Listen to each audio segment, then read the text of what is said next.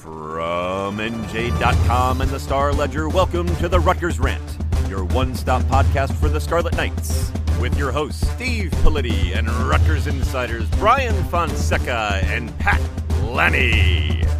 Let's start shopping. All right, hello everybody. Welcome back to the Rant.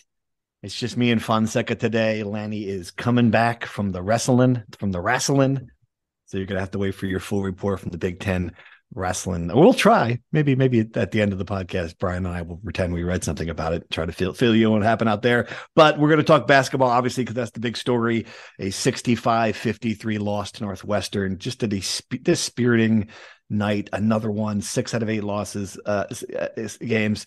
It's, Brian, I don't know really what else is there to say. I mean, the team just looks broken. And it's sad, considering what this team was, where it was, how high a level it was playing, just to see another game where can't hit a shot, can't run an offense, 16 turnovers, 11 missed free throws, even the defense late in the game, just an overall, bad performance.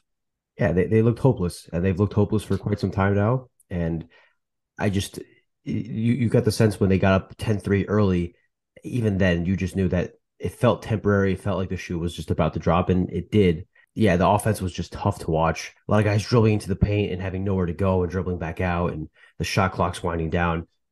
Northwestern is a pretty good defense. They had Rutgers pretty well scouted. They double-teamed Cliff really well. They really made life hard for Paul Mulcahy. But honestly, they just look out of gas, just nothing there offensively. And I think Caleb, we're going to touch on this, but Caleb McConnell was refreshingly honest in his post game and said that you could play the greatest defense in the world. Yeah. But if the ball's not going in the basket, it doesn't matter. And that's not something you usually hear from this program that's built off of defense. And we'll say that it needs to defend.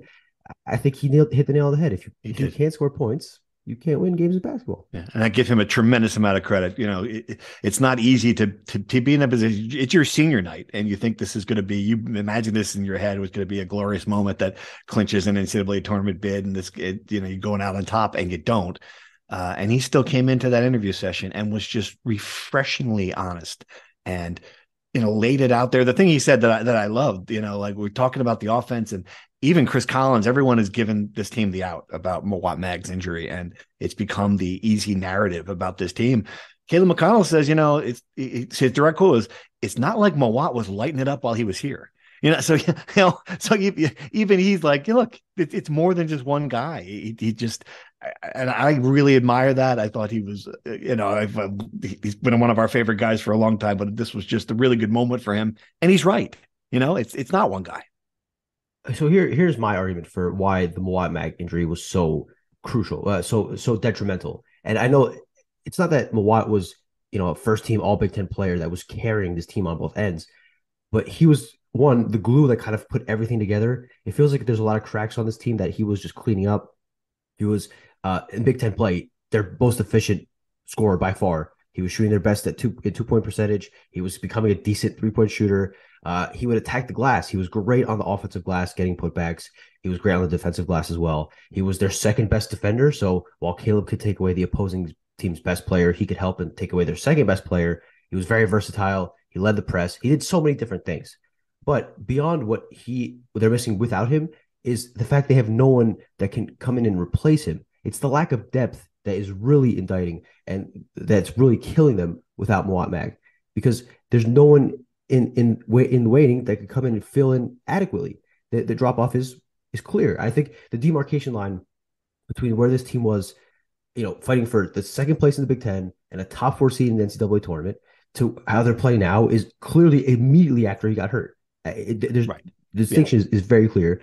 I think it's obvious that Mawot Mag's absence is a big reason for that. And I think that it's just kind of snowballed. And I mean, to be in a position where you can even blow a 10-point lead in the last minute to the worst team in the Big Ten says a lot. And I just don't think, I guess, if Mawot Mag was healthy, this is a hypothetical, can't answer. If he was healthy, how would they finish the season? Not 2-6, that's for sure. That's not 2-6, totally. Yeah. But,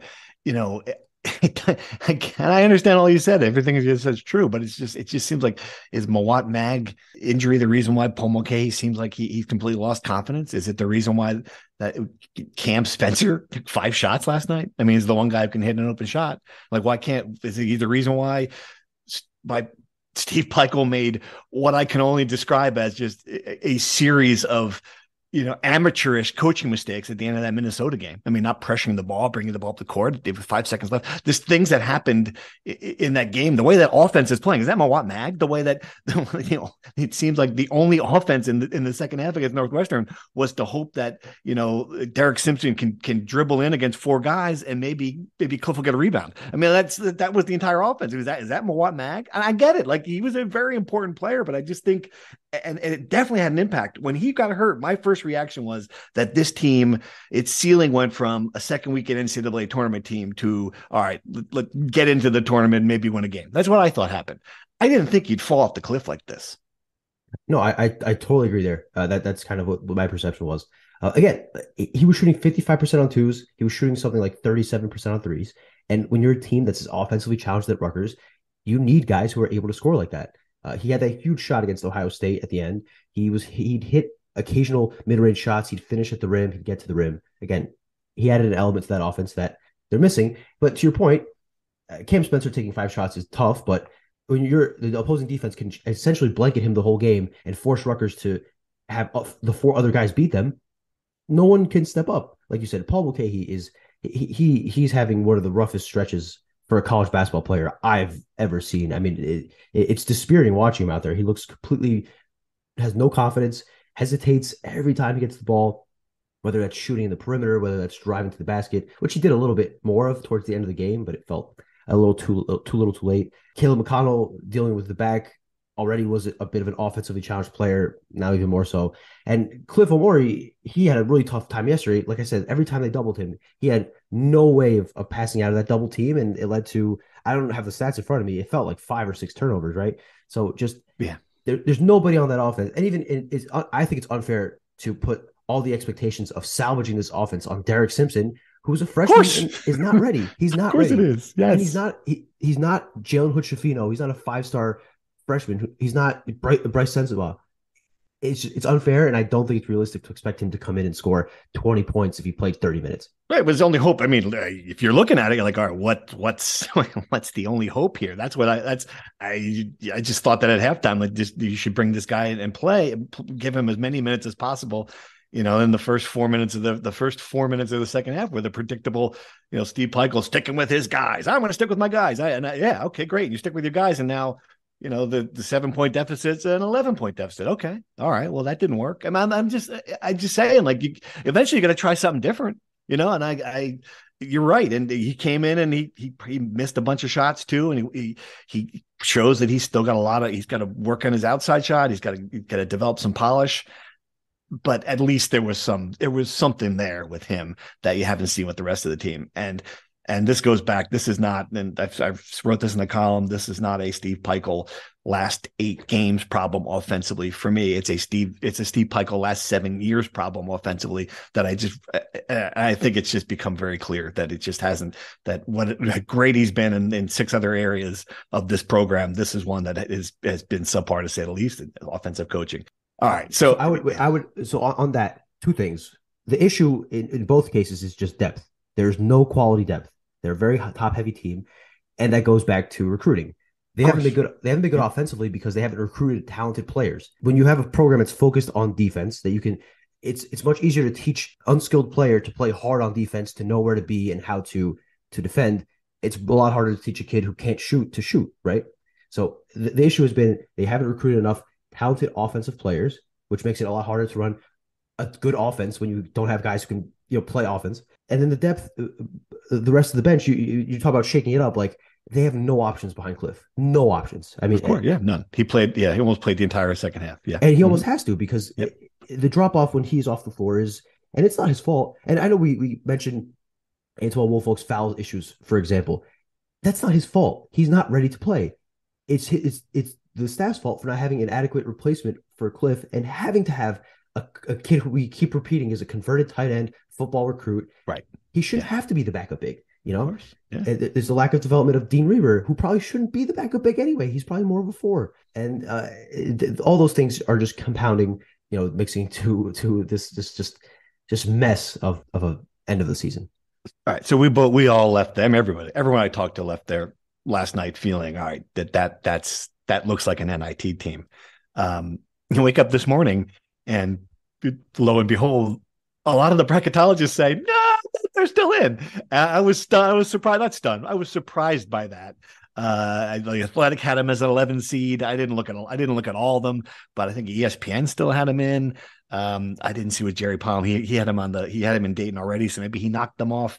The net rankings that dropped from 37 to 40, and 40 is still an at-large range. That's still a range where teams get in the NCAA tournament. Is this team still in the position where it's going to get in, you think? If they beat Michigan, I could certainly see them getting in. I think if they lose to Michigan on Thursday in the Big Ten tournament, I just don't see how. I mean, everything's going against them. They're non-conference. The big reason their net is good is because they had a horrible non-conference strength schedule, and they just destroyed every bad team they played. Right? Does the committee punish them for that? Does they say, all right, your net is only good because you beat Coppin State by 40 points in December? Which, look, again, other Big Ten teams, Iowa lost to a quad four opponent, Michigan lost to a quad four opponent. Beating these teams, it shouldn't be taken for granted. But, when you have other teams in the field you're competing against who have big non-conference wins on neutral courts, on the road, that I think the non-conference schedule should be going against you because the sport should encourage its teams to schedule hard in the non-conference. They have a bad road record. I think they're 4-7 road neutral. They are 2-6 in their last 8 games without Mawot Mag, which there's no recency, there's no eye test officially in the committee, but they have to take that into account, especially if they're competing against another bubble team in Michigan, right? And they lose to Michigan twice in the span of 2 weeks. Now, the entire issue is that you're leaving it in the hands of the committee. Last year, they were in the hands of the committee. I think a lot of us thought they weren't going to make it. I certainly didn't think they were going to squeeze in because of all the issues in the resume, and they made it in. Are you going to get lucky twice and have everything work out at the end of last week? Are all these bubble teams going to collapse in conference tournaments? Are all these bid stealers just not going to happen and all these tournaments are going to go chalk? That's kind of what you have to hope for if you're Rutgers. And you have to hope that Wisconsin doesn't make a run. You have to hope that Michigan doesn't make a run. You have to have a lot of things go your way in the next week. And is it possible Rutgers makes the tournament? Yes. Do they even want to make the tournament? Should they even want to make the tournament, how they're playing? I guess you want to get into the tournament, get that third straight bid, but I just can't imagine you do anything productive if you get in there. Yeah, I see. It's funny. I thought the exact opposite. I thought they were going to make it last year because of what happened at the end of the year. When you're going on this run and you're beating a bunch of ranked teams and you look the part. I know, I get it. I understand that the committee's looking at metrics, but they got to have television sets too, right? And they've got to see the results, and they've got to know, all right, you're putting in a team that at least looks like it deserves to be there. This team does not. I mean, that's the flip point of it. No matter what the metrics tell you, if you've looked at recent results, if you've looked at what this team has been without Mag, it's really hard to say, oh yeah, of course they're one of the best. But how many? 38 at-large teams now? You got to put them in. That's the problem I have with it. And I don't know. And I guess maybe I'm crazy. I don't know what beating Michigan solves it. You're beating a 17-14 team. All right. I mean, if you beat Purdue in the next game, certainly, but does that really change the dynamic? If you get if you slug one out in Chicago at noon on a Thursday, does the committee even look at the tournaments anymore? There's a lot of evidence that they don't look at the results based on teams that have gone deep into tournaments and still didn't get bids. So I don't know. I guess that's where, yeah. The Michigan thing is you eliminate Michigan. So that's one less team you're competing against for a bid on a really weak bubble. I know we hear the bubble's weak every year. I think that there is a case to be made that this is a particularly weak bubble. But yeah, I think you make a fair point. I think beating Purdue in the quarterfinals would really you'd be in. Yeah, that's it. You're in. Yeah. But the flip side of that is they'd have to beat Purdue, who is really good.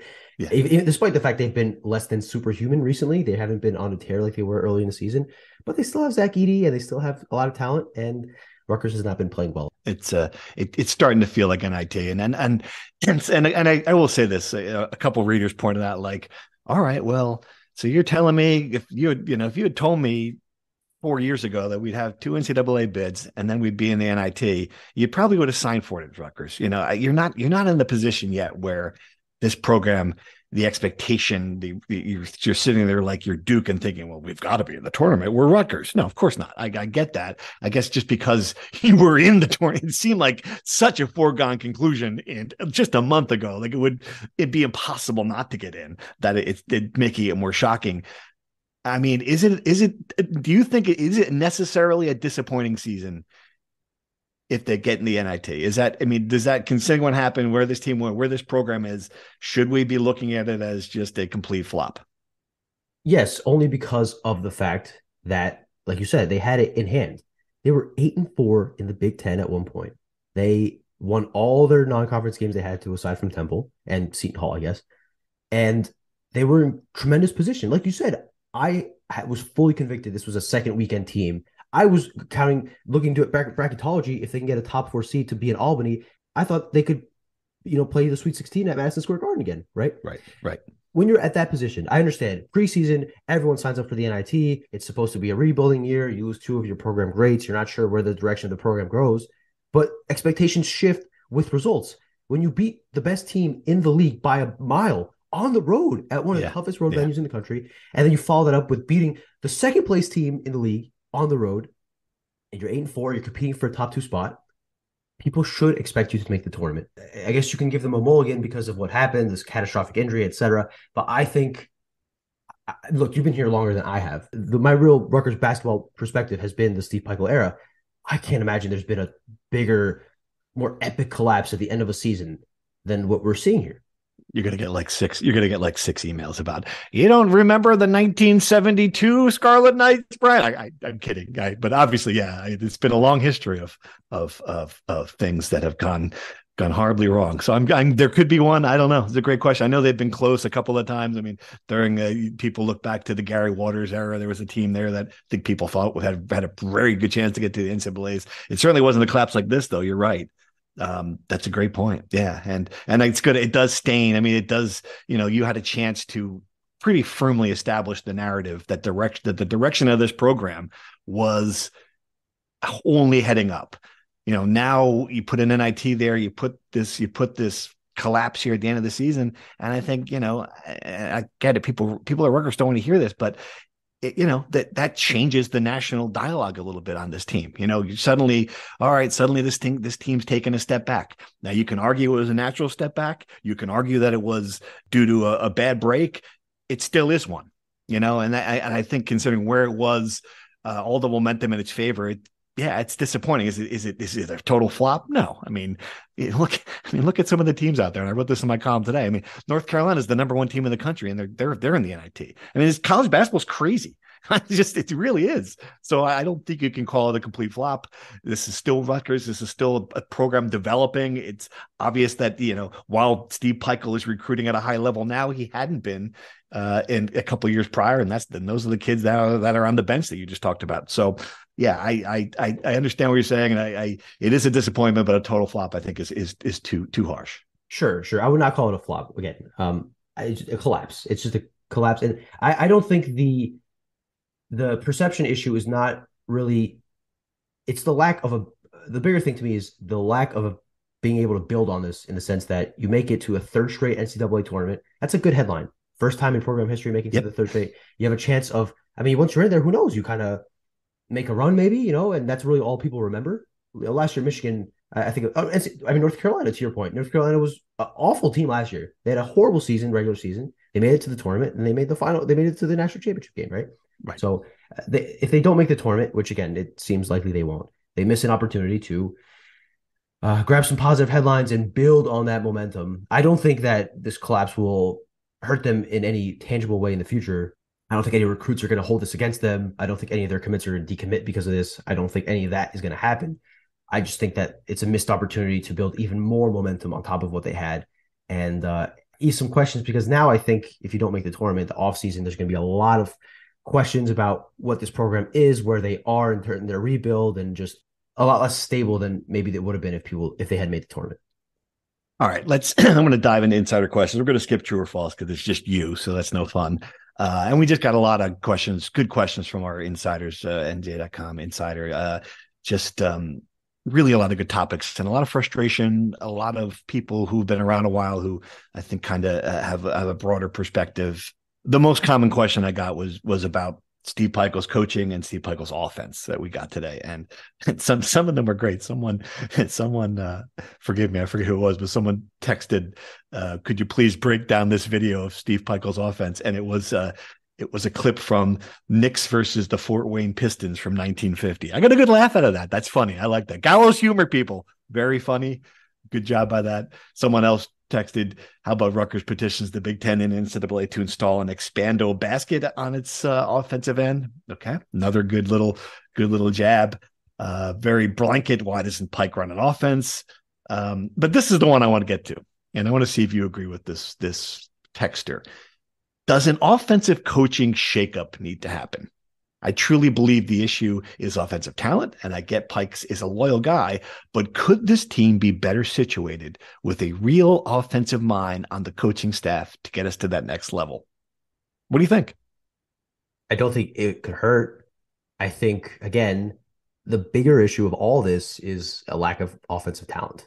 I think acknowledging that. Absolutely. But I think you have the greatest offensive coach in the history of basketball. I'm not sure he can squeeze much more out of this team, out of this roster.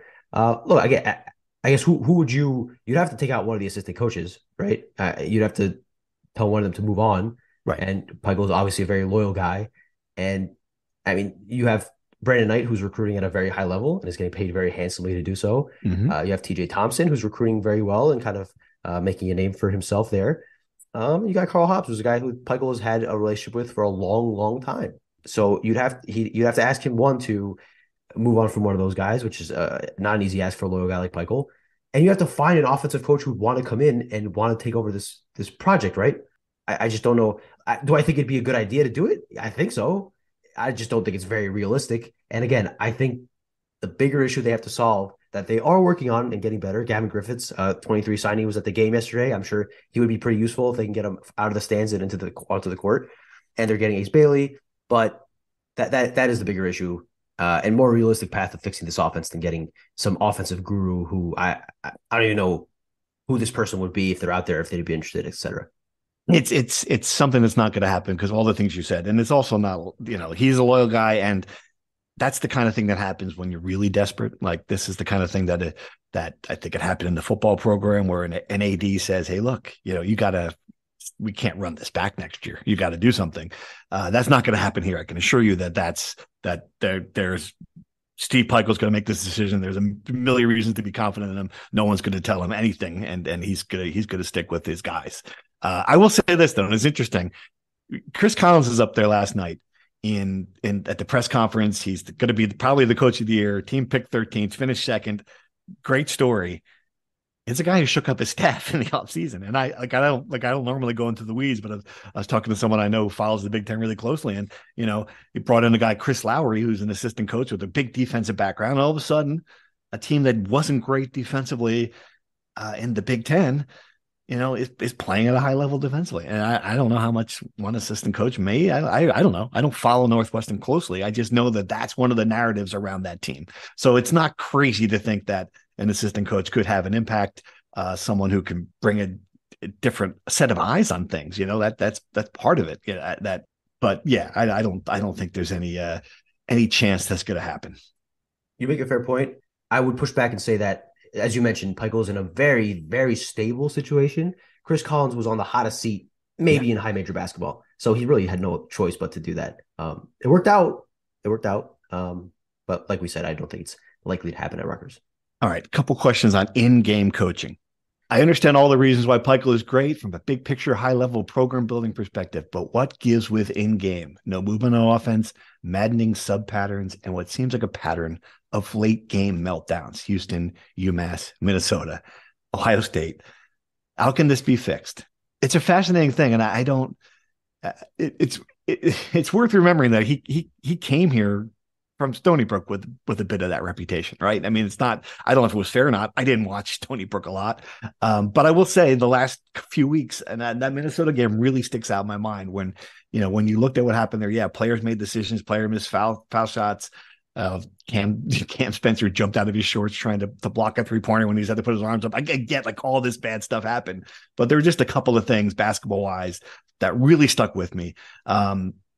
The substitution pattern, I don't think there's a good answer for it, but I certainly agree that this has been a problem for weeks and you're still not overcoming it. So that's the coaching perspective. And what do you think about the in-game coaching? Is there a point to be made here? The substitution pattern issue goes back to the lack of depth. So it doesn't really matter who he subs out when. The fact is there's going to be a sizable drop-off no matter who he puts in, right? In-game coaching, I know people have been talking about the pressing on the inbounding against Minnesota. So if you watch the video, he clearly is pointing towards his defenders to push up and press the ball. I don't know if they just didn't see him or chose not to do it. So I think he wanted to do that. They didn't do it, but he probably should have called a timeout maybe to set up the defense and tell them to do that. Obviously, the issue is that if they do call a timeout, they set up the defense, they let Minnesota set up their offense, they score. Everyone's saying, why'd you call a timeout, et cetera. You could always judge these things in hindsight. Yeah, of course. Yeah. I think it's fair to wonder about that. I'm not in the meeting rooms. I don't know the coaching points, the in-game coaching, the execution versus bad coaching decisions. But it's true that they've had a lot of late game meltdowns, late game collapses. You bring it up at Stony Brook. He often had the best number 1 seed, number 2 seed in the America East, and would lose in the final of the American East tournament, and only made the NCAA tournament one time when he probably had 4 or 5 NCAA tournament caliber teams. I don't know the answer to this. I just think it is certainly a fair thing to wonder and draw criticism to, for sure. Yeah, and also to be clear, the two things. One, he also erased a 19-point lead just last week, so give him credit for that. And if you're being fair, I mean, I've the number of headlines I've seen, Team A erases 14-point lead. It happens a lot more than you think in college basketball. Certainly not 10 points in 65 seconds. That is not what we're talking about. But there have been a lot of comebacks. There's a lot of that going on in college basketball. A lot of crazy finishes. So it's not just the Rutgers thing. I get it that it's right in front of us and and it's easy to get frustrated by it, but it's not just here.